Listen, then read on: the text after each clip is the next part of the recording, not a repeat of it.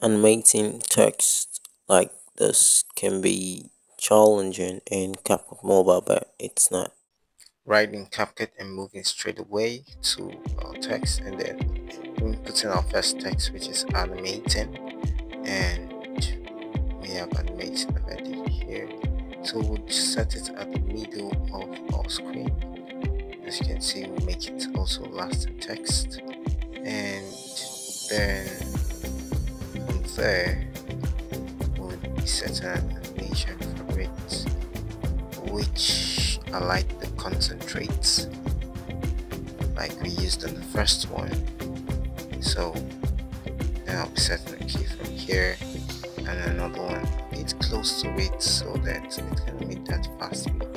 So but we're gonna be using the graph, and I think this cubic is also very good. You can also use quadrants. So we're adding our next text, and our next text is actually text. So but I don't want it to be capital later, so that's why we're using it like so. We have that, and certain animation for it, and I like it to just pop up. So immediately animating is moving to the left, it pops into the same, and just like that. So we'll make it to fit in throughout the timeline. But then setting it, we'll have to do that so that it's actually going to just show in between the keyframes. So as animating is moving, we are seeing our text popping up, and so like that's good. Now so we just have to make a little arrangement, and yes, so with that I'll be changing the color to black, and yes, that's it. So let's see how that goes.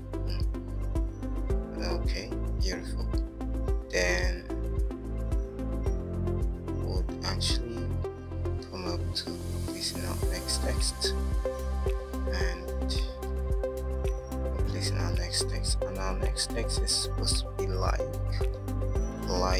and like I'll be using the move italic just like we used in the first one, and I'll change its color to white actually, and from there set an animation for it. I like this blur for it, so blur, and then I'll be setting or making the carrot that we saw in the first one to also appear here.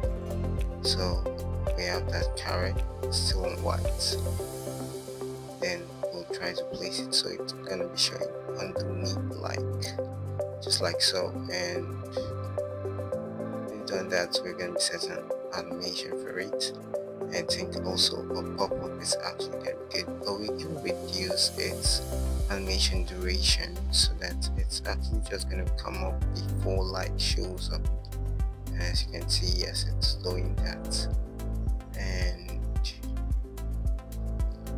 we have of a text now, at that book, but I don't really like it, so that I'm going to be changing it. I think this showing up is actually going to look more calm, but we now have to change something here with the keyframe, expand it a little to actually make that gentle, so that be friendly in the eyes of the viewers, and also like that.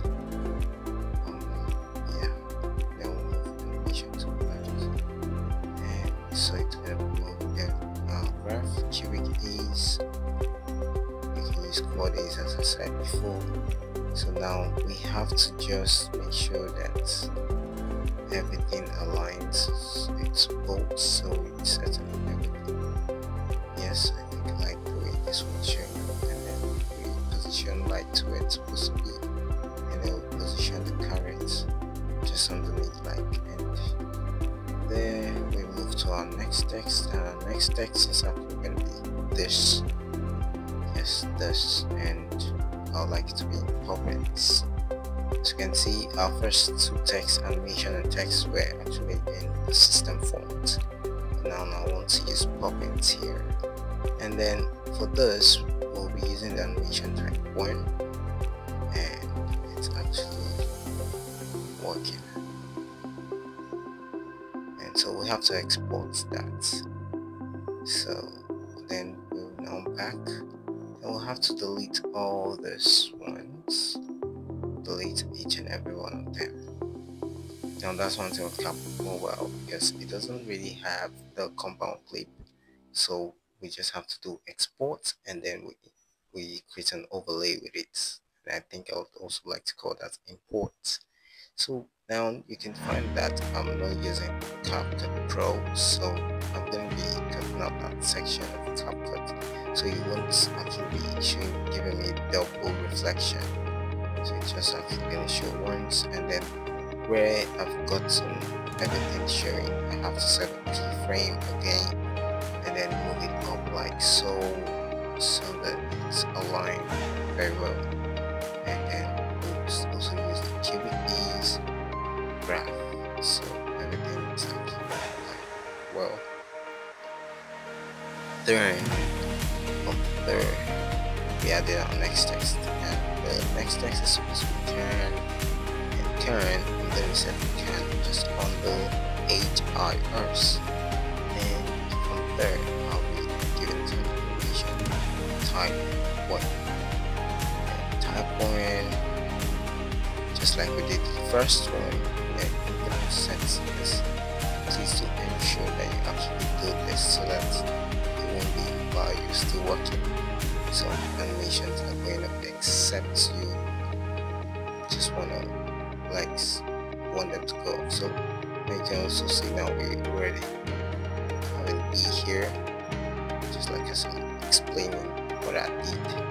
So we have E, and then we also use type 1 to make it fall in place and align, and this too. And so when we come just in front of it, adding our next text, which is chilling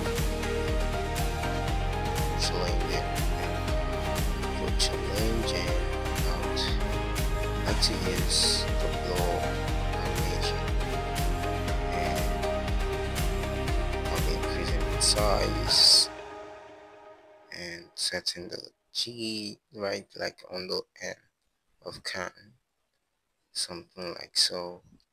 But we have to reduce the animation duration, and I think 0.3 seconds actually well. And we put in our next text. Next text is supposed to be I and N. So but in I have to use my font and then place it like use the Moly regular, and that's that. So we decrease it, as you can see, and we'll begin to animate it, and from there we're actually going to be using, I wanted to actually slide in, but the swipe right is not giving me what I want, so I like the slide right, it's actually working well. So the next thing is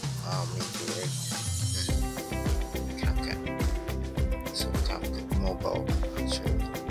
So type CapCut Mobile, and see between the emoji, you just have to remove white space there, set the middle, and you change the regular to update bold, and we have to just align it so well there. And I'm also going to be changing its color to white.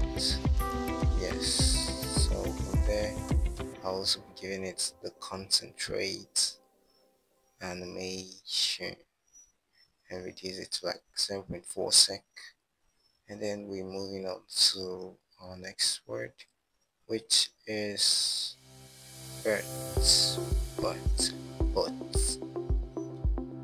B-U-T, but, and then yes, but then we'll be having that animation. I think blur is actually gonna be around this, because like conjunction within we will want to say next. So 0.3 sec is actually gonna be good for it, and then I would like to increase it to give it that bold big look. Setting on the P has to be increasing, and yes, so it covers bottom section so well. Just like we done with that, we'll be placing the next text, and that should be it. So with that, we have it, and then we change fonts to really italic and set it on there. Then its animation should be type 1 exactly, and like that. We'll be placing on our last text, which is not and multi nuts, and then I'll add full stop to that. And the next thing is, I think I'll still like to leave it italic, just change its color to black. Increase its size, yes, increase its size, and then place it, just align it so it fits well, and let's set its animation. I think I also like it to have the animation below. So 0.5 seconds actually good for it. And so that's it. That's how we made this animation. So go to subscribe, and God bless you.